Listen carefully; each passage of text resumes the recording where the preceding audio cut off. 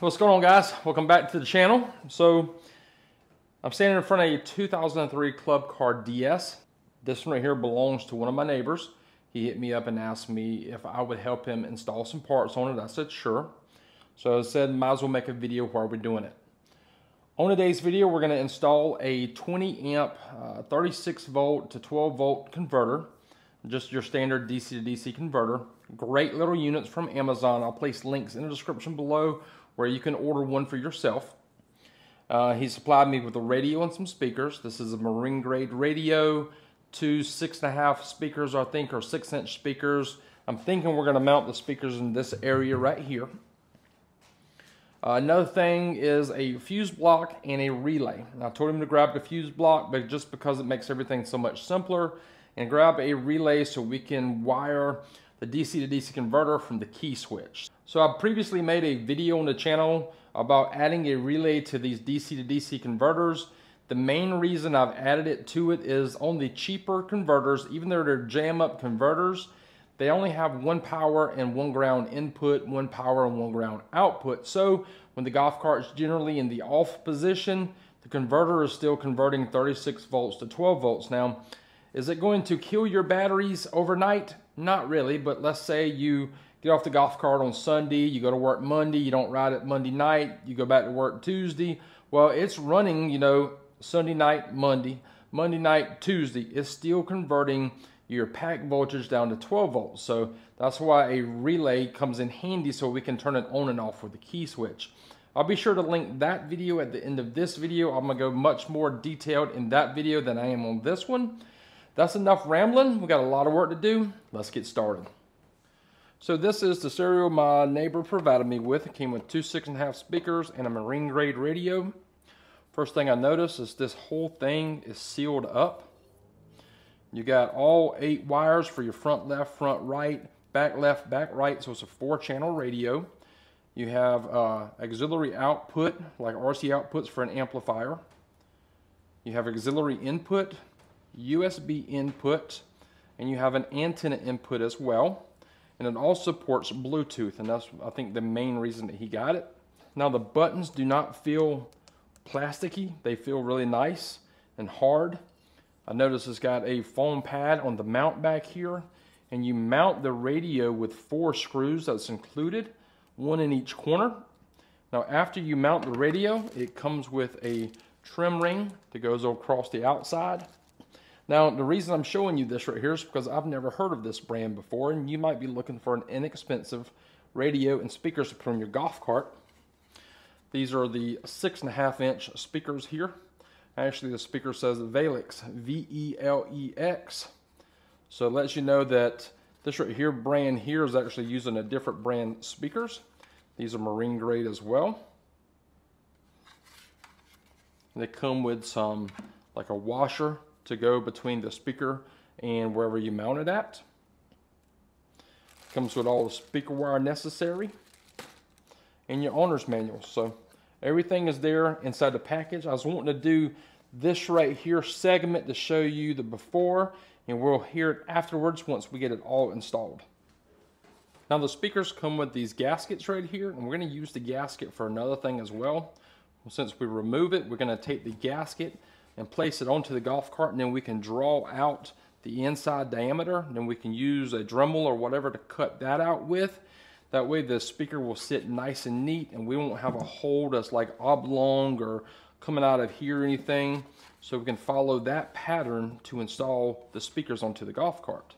While the speaker's out, now is the best time to go ahead and put the wire that's included to the speakers and the gasket before you drop it into place. I think we're going to make the Velex symbol. We might go in with it so you don't see it at all.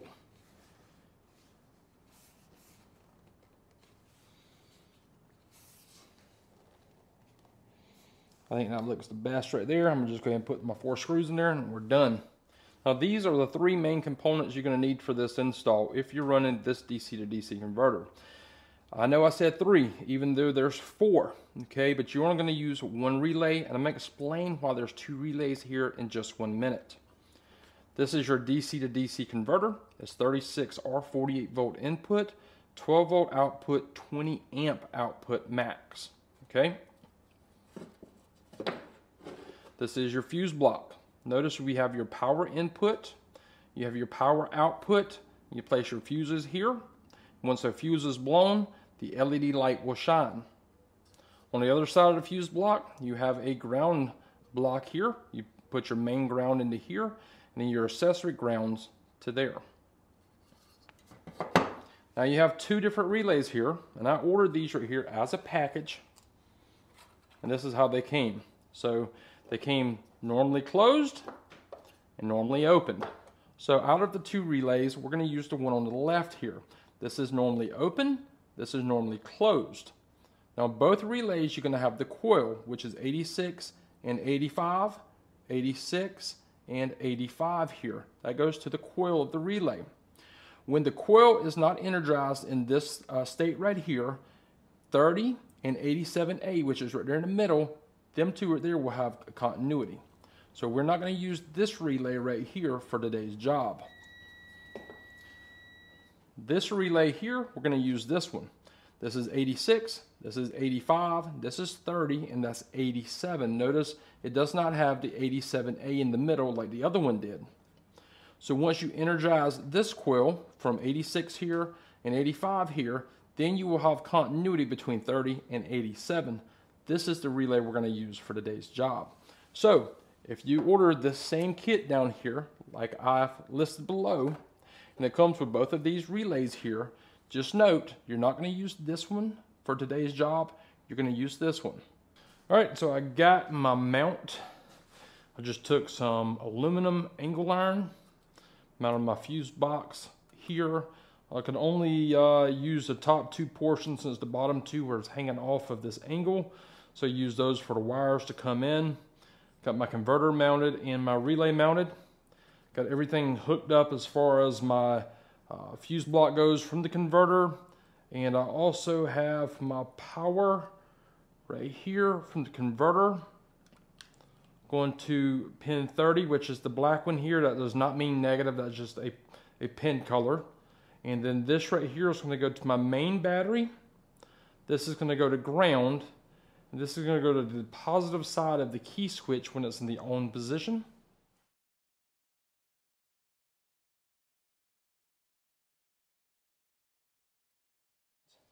But I like to add this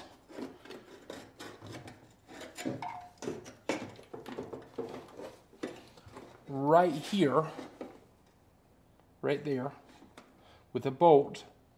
Now the converter's hidden, the relay's hidden, and then you can still gain access to the fuse box.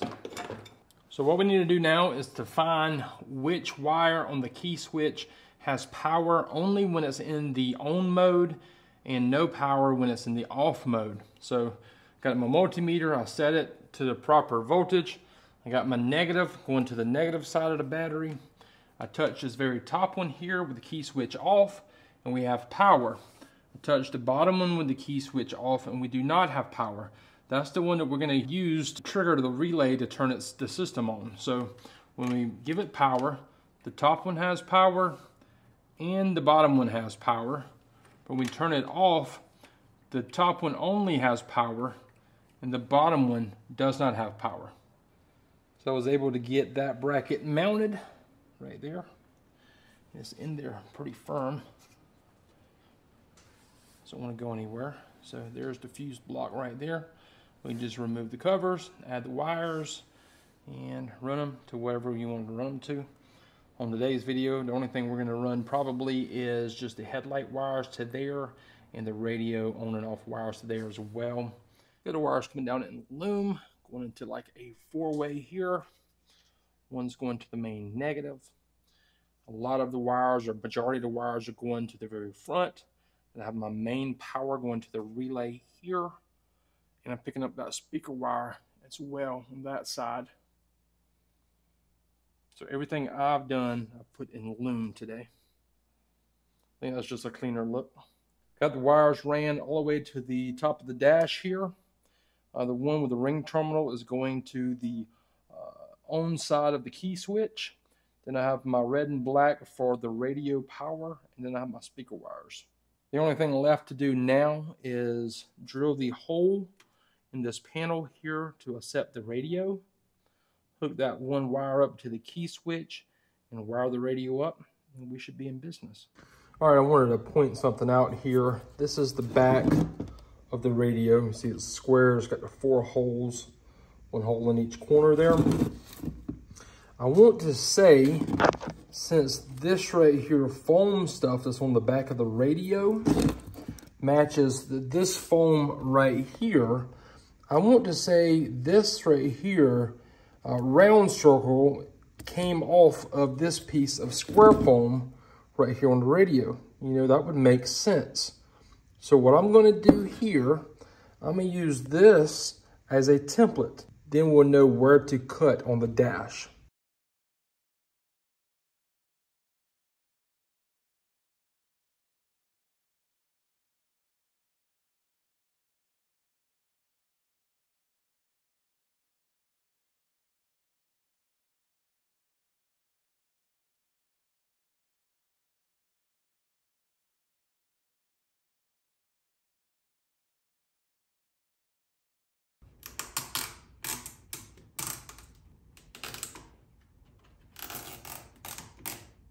All right, radio is fully mounted now. Next thing we need to do is to pull this plastic off and put this trim ring on. It just snaps into place. It looks pretty good. The video is pretty much over. And once I get everything buttoned up, we'll carry it outside and put some royalty-free music on. I'll let you guys listen to how these things sound. So if you're thinking about doing one of these stereos on your golf cart, let's run over everything. This is your main power on and off button. Once we hit it again, I believe the dim light feature cuts on next. And it does, it's dim there, it's bright there. SRC is your source button. This goes between your auxiliary in, USB, your tuner, and your Bluetooth as well. You got your forward and reverse, play and pause, volume up and down. You have 3 FM bands. Let's go back over here to the tuner. FM 1, 2, 3, AM 1, AM 2, and then you got a weather band as well. Go back to Bluetooth. And you have your presets up here, and you have a selector switch right here. Once you hit the selector switch, you can run through the equalizer portion of it. EQ there, and then you can go through the different settings here. XBS is off. If we wanted to turn it on, that's like extra bass. Hit it again, that's off. Then you have bass, volume, and these settings go from 0 all the way up to +7. I was playing with this one, I left it on +2. And then you have treble, and I put my treble all the way up to +7. Your EQ has different settings on the EQ. I just put it on user. Then we can adjust it the way we want. Now, if you go all the way down past 0, I believe it'll go to -7, and it does. I like to leave the treble all the way up on this one and turn the bass on like +2, I believe it was. Yeah, +2. I think it sounds pretty good. In this next clip, I'll play some royalty-free music so you can check it out. But just like we was saying, everything turns on and off with a key switch. So the radio's off. The radio has power now, but in order to turn the radio back on, now we have to hit the power button, and there it is. All right, guys, so here it is. We're gonna jump on the golf cart, turn some royalty-free music on so you can kind of hear how the speakers sound along with the radio.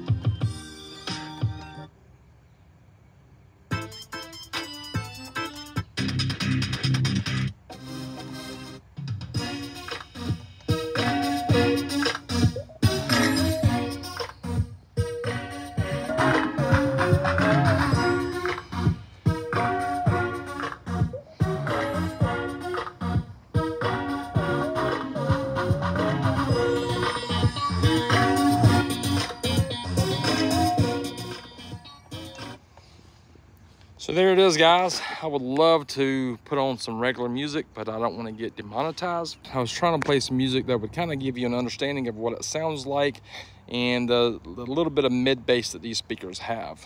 So hope you're able to tell from that test there. But anyways, I think this is done, and we've already taken it for a ride. Everything seems to be holding up just fine. Show you up underneath the battery compartment here. This is the DC to DC converter down there, along with the fuse block. And above the DC to DC converter, you can't see it. It's behind the body there is where we have the relay. So everything looks good, and I put everything in black wire loom underneath the battery compartment.